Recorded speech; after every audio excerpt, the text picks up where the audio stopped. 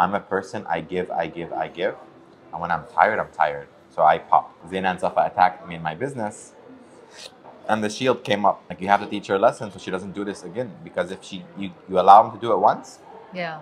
they're going to keep doing it. So if you see this environment, we're in a positive environment. Our clients, they come here for a good time. Yeah. The last thing they want is to see two girls come and disrespect me or to be, rude about anything. It wasn't the place for me to be confronted. Yeah. She could have easily made a phone call. Yeah. Did you say this? I said it. I wasn't hiding it. There's so much that could have been done rather than coming to a place of business. It's not nice. Yeah. Especially employees, they look up to me as a boss. They Right. respect me. To see someone of them to do that, it's not nice. So I had to react.